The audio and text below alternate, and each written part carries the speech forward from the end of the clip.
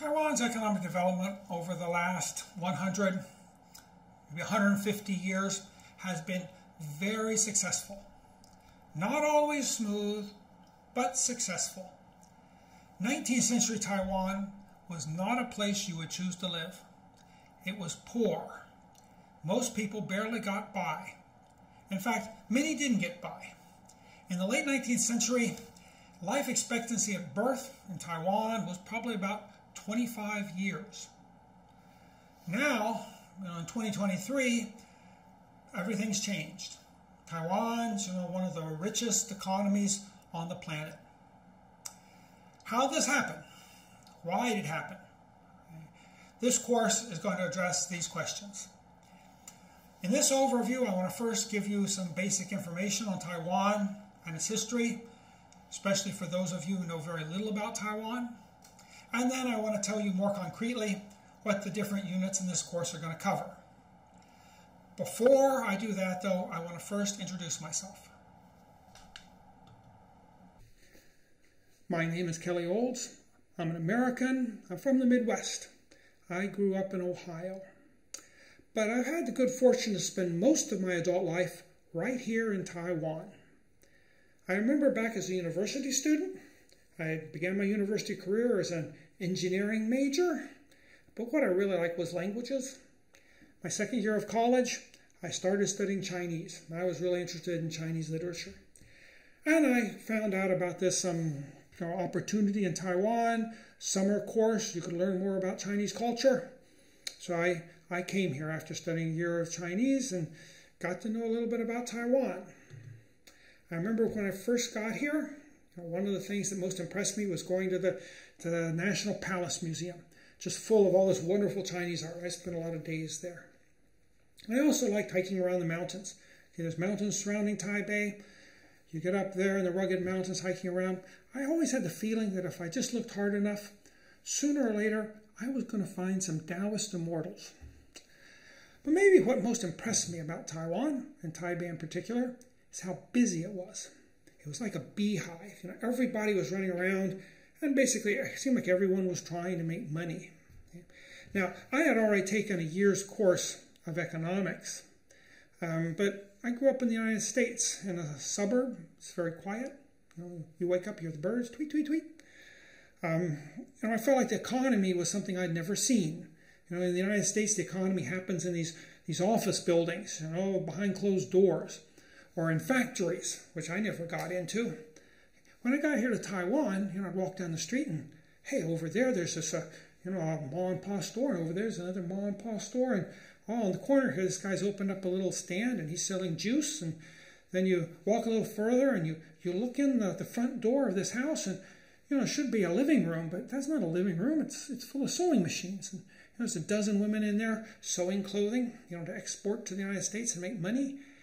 I started feeling like, wow, I'm actually looking at Adam Smith's economy. Okay, it really impressed me.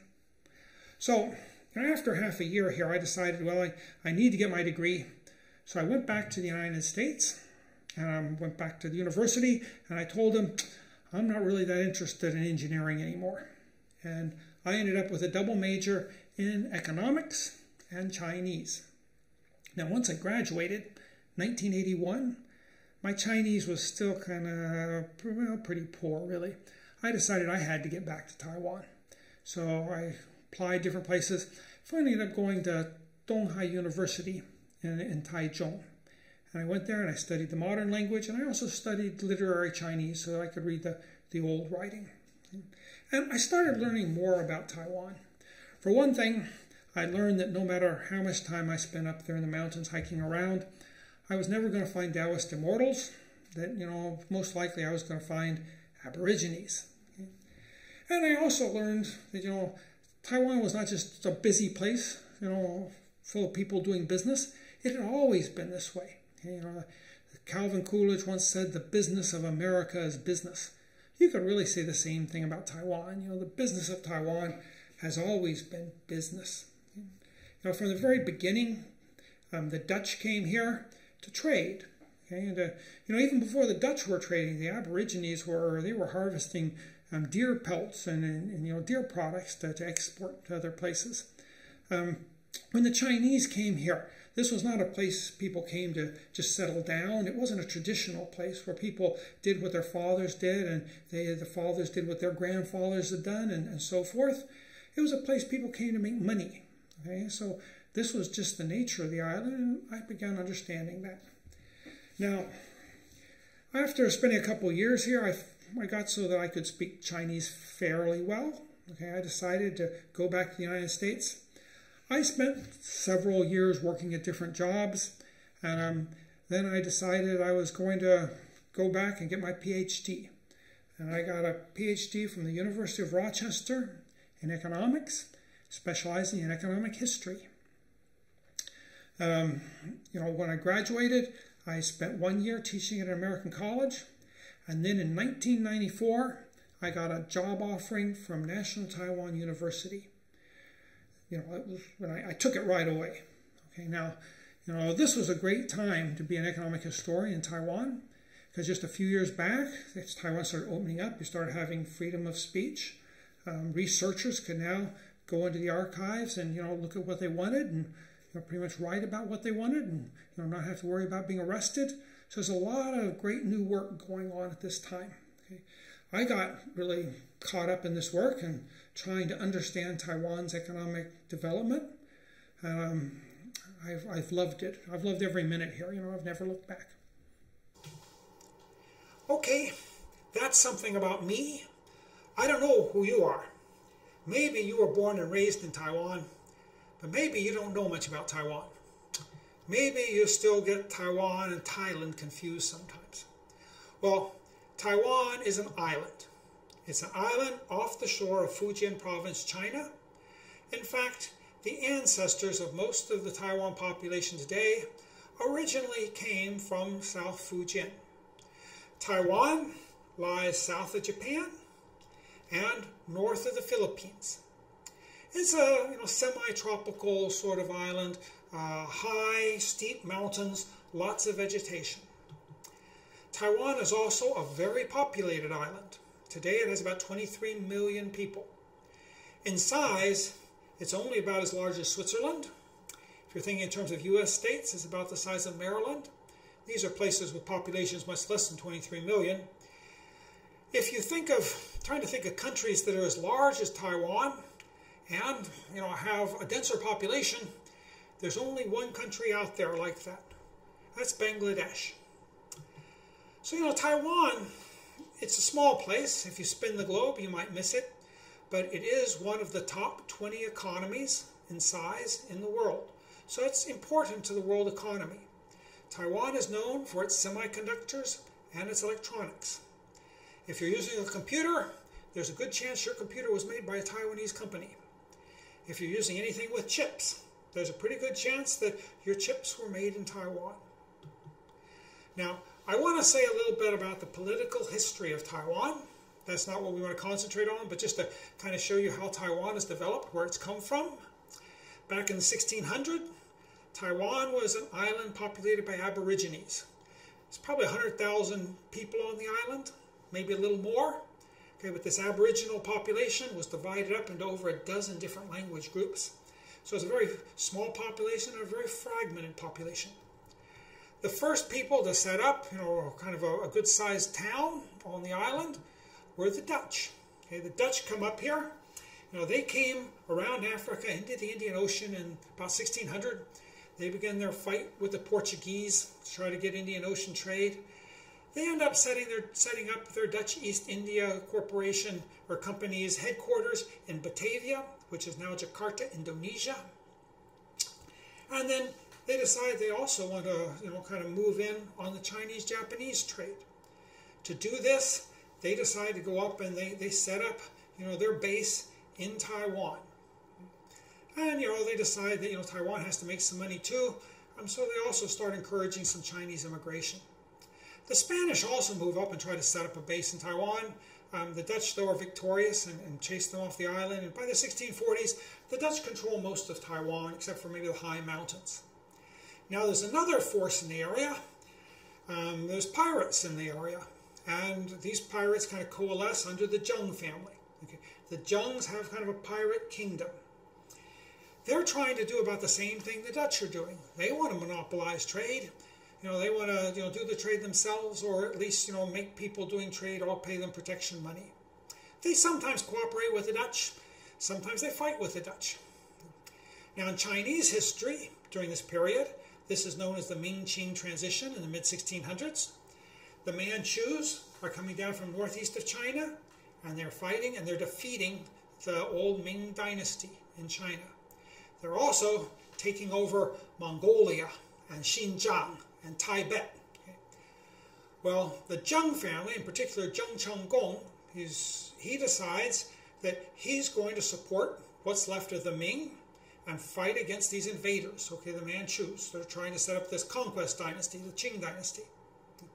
Well, it doesn't go that well for Zheng Chenggong at the beginning. He ends up having to retreat to Taiwan, and so he does come to Taiwan, and he kicks the Dutch out of Taiwan. It takes him about a year, but he forces the Dutch to leave Taiwan. He sets up Taiwan as his base of operations. He's only here for a year or two when he dies, but his son takes over, and eventually they do manage to go back and take over parts of the mainland. But in the end, the Manchus, they win, and Taiwan becomes part of the Qing Empire, okay, the Qing dynasty. So the Dutch, that's 1624 to 1662. Then the Dutch are kicked off by the Zheng family. The Zheng are here from about 20 years, 1662 to 1683. That's the romantic period of Taiwan's early history. You can read a number of books about that. The Qing period, there's not a lot written in English about the Qing dynasty period in Taiwan, but it lasts for 200 years. The Qing, they're not really sure right away what they want to do with the island. One of the first things they do is they try to get most of the Chinese population that were brought over by the Dutch and by the Zhengs, and they try to send them back across the strait. But eventually, they decide that, Taiwan is going to be trouble if it's unpopulated. It might just turn out to become a pirate lair again. They decide they're going to have to take over the place and populate it. So eventually they do start allowing some migration to the island. During this period, Taiwan is a frontier area. It's gradually being settled by migrants who are coming in to try to make money off of the land and the water, okay, in Taiwan, okay. They're mainly opening up farmland and opening up irrigation projects.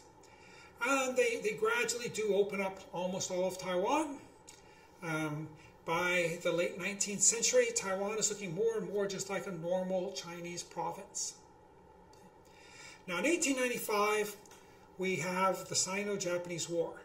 It's the first Sino-Japanese War, and the Chinese lose it, and as part of the treaty, they have to give up Taiwan to the Japanese. So now we get a period of 50 years where Taiwan is a Japanese colony.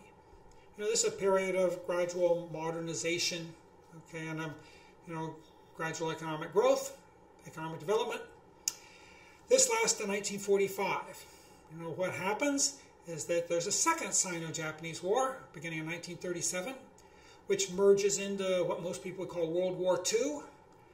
The Japanese lose that, of course. Okay. When they lose that, they have to give up Taiwan. Okay. They give it to the Republic of China.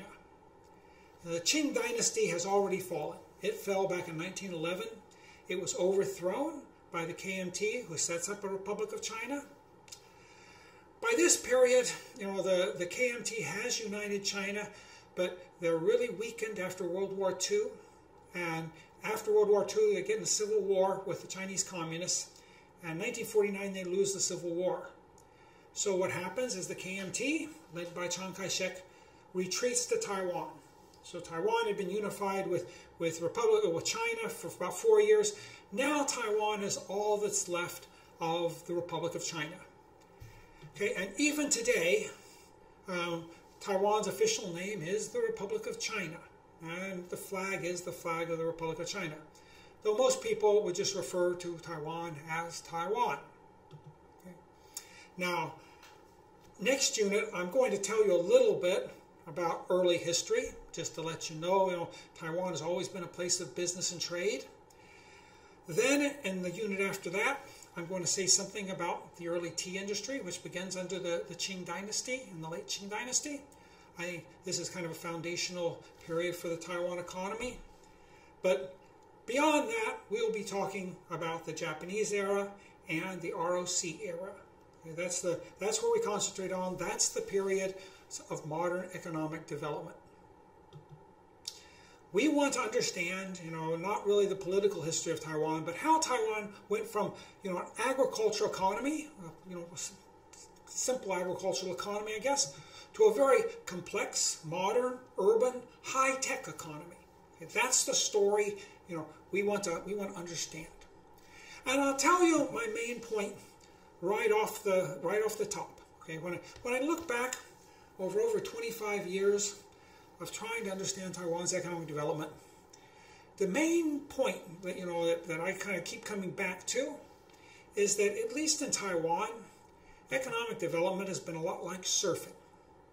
I think actually a lot of business is like surfing, and maybe life is like surfing. But when I say it's like surfing, I mean that Taiwan didn't get to where it got to today because it was good at making plans. I mean, Taiwan's governments have been, rather competent, but they haven't been very good at foreseeing the future. If you're a surfer and you sit there on the beach and you're always planning, what am I going to do when the next wave arrives? Okay, what do I think the wave after that's going to look like? Okay, and then that third wave, what do I think about that? Okay. You're just a theorist. You're going to sit there all day. You're never really going to be much of a surfer. Okay. Surfers, they get out there and they know they can never predict what's going to come. They just take whatever comes. And if they're a good surfer, they're very good at taking whatever comes. Okay, they're very successful at it. Okay, they're good not because they're good planners and they know in advance what they're going to do. They're just very good at reacting. Okay?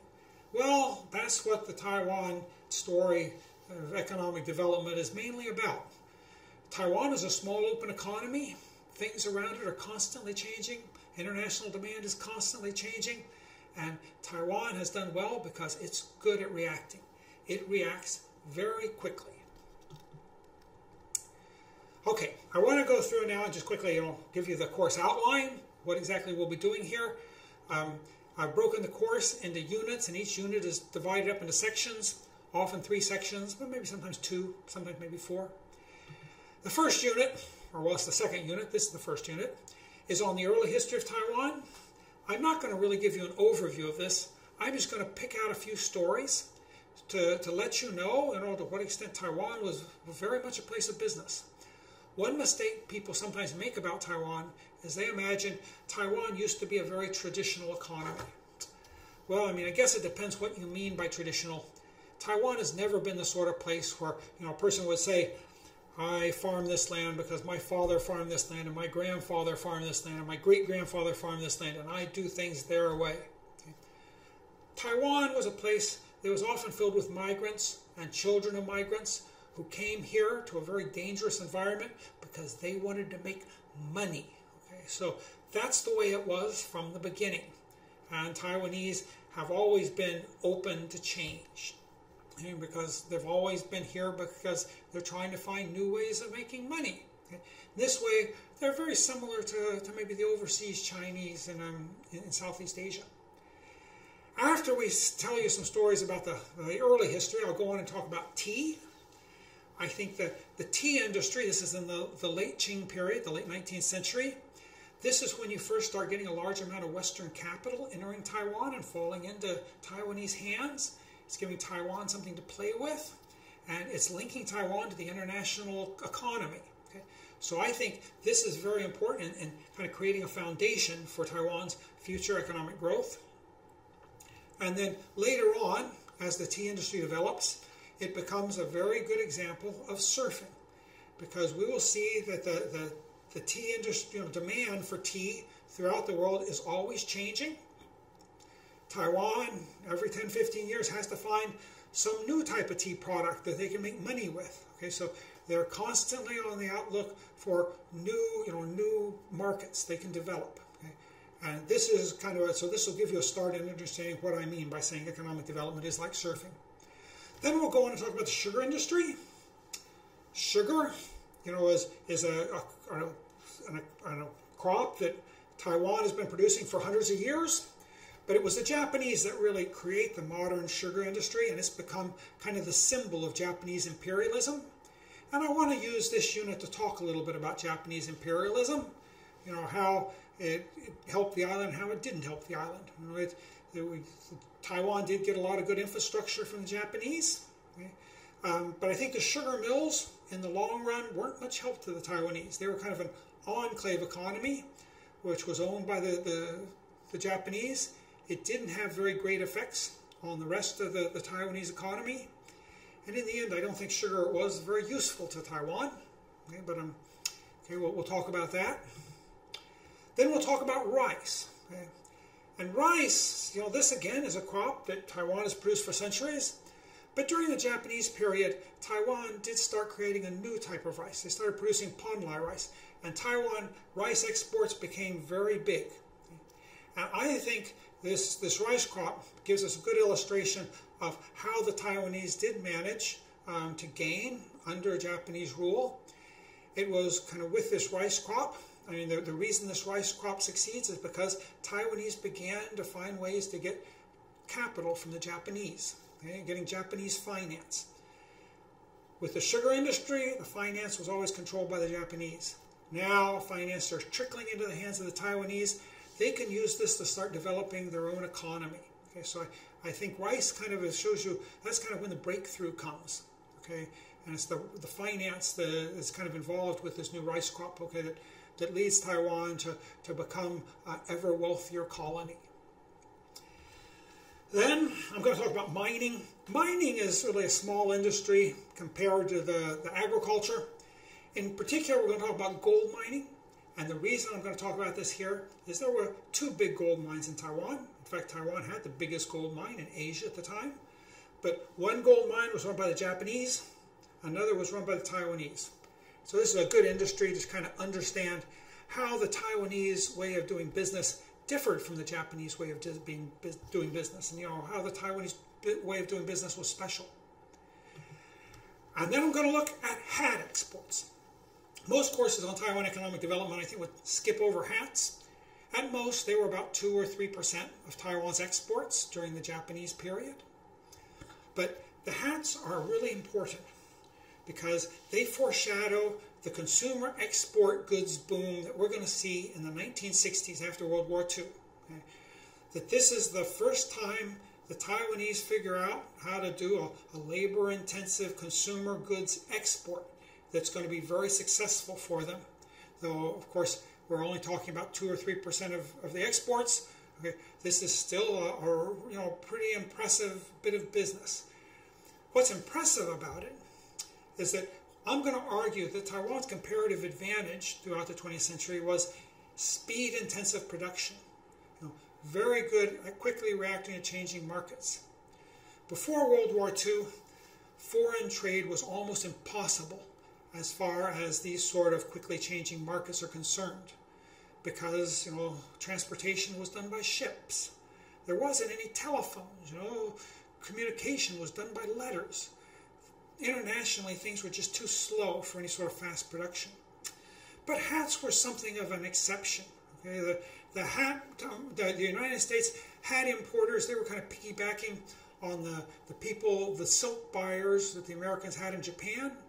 And this left kind of a crack in the door for Taiwanese producers to start producing these fashion-intensive consumer exports and sending them to Western markets. Okay. I think in some ways this kind of lays the foundation for Taiwan's future growth. But things don't develop easily. We get into the 1930s. This is a period of rising fascism. Okay. And here we're going to look at kind of the nationalistic controlled economy that's set up in Taiwan by the Japanese. I see this as kind of an unfortunate detour where a lot of markets are shut down. Taiwan probably its development is delayed by this. When we talk about political history, I've already made clear that 20th century is divided in half. The first half, that's the period of Japanese rule. The second half, that's the Republic of China period. Okay. Well, in economic history, I would divide the 20th century into 3 parts. The first part is the early market economy, up until maybe the mid-1930s. Okay. The second part is the period of this nationalistic controlled economy. It begins maybe in the mid to late 1930s, and it lasts through World War II, and then really it continues all the way into the 1950s. So although the government changes, the manner of nationalistic control doesn't change that much. Okay. Then in the 1960s we get the return to the market economy, and that's when Taiwan really takes off. So we'll talk about this fall into kind of a controlled nationalistic economy.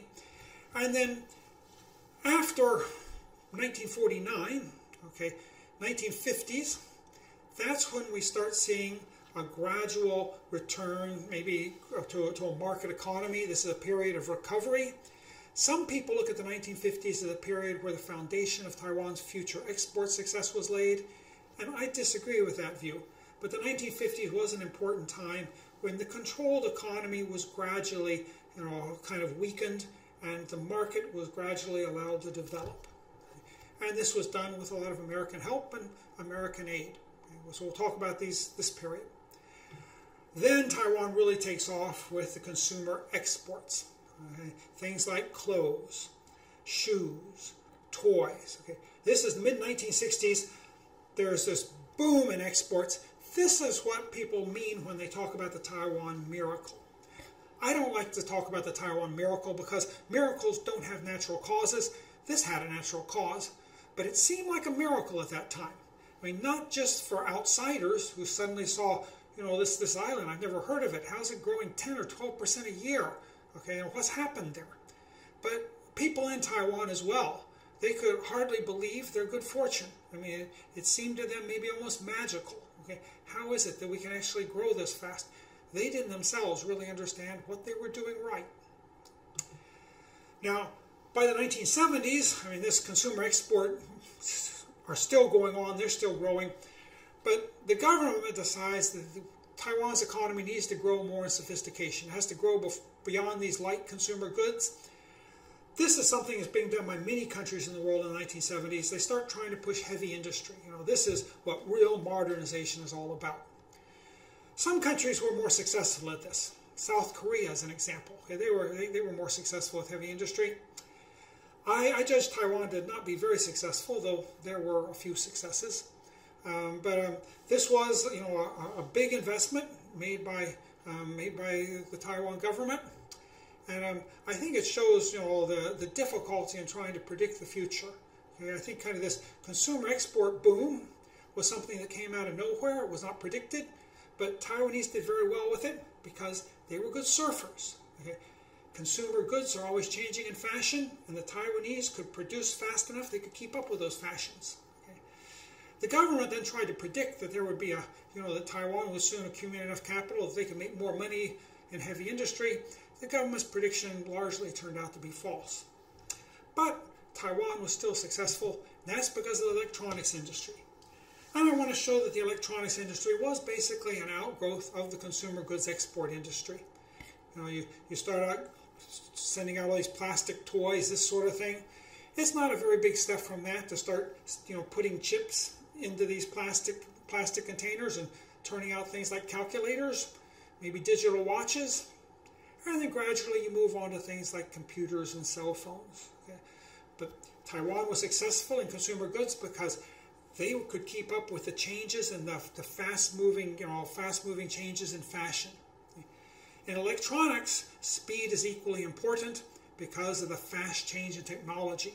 Once a new technology comes out, you have to very quickly get that technology into a product and to market and before a new technology comes out, which is going to displace this old new technology. Taiwan, again, was very good at that. They were very fast-moving, very good at reacting. They managed to catch almost every wave that comes by. And then finally, I want to talk a little bit about Taiwan's outward FDI, which has become very important now. In the late 1980s, Taiwan had a big financial boom. Stock market grew by over 12 times, okay, a huge bubble. But during this period, Taiwan became a much more expensive producer. Land prices, labor starts becoming too expensive. So Taiwanese, production lines start moving abroad. places like Southeast Asia and even China much more so. Okay, many of the production lines moved across straight to China, and nowadays they're moving even further. Okay, so I want to talk about how Taiwan is now, their companies are gradually spreading their production throughout the world. And then one little last short unit, I want to say something about Taiwan's present and Taiwan's future. Okay. I can't predict the future because the waves that that roll through the world economy are never really predictable. Okay, but I want to give you some ideas about what sort of things you're going to have to think about when you're trying to think of where Taiwan might be going in the future. Okay, that's about it for the introduction. Over here, this is the course outline. It's 13 units, each unit approximately 3 sections. Each section, 30 minutes, sometimes more, occasionally maybe less. I don't know what you're looking for, but if you want to understand Taiwan's economic development, I really hope you stick around.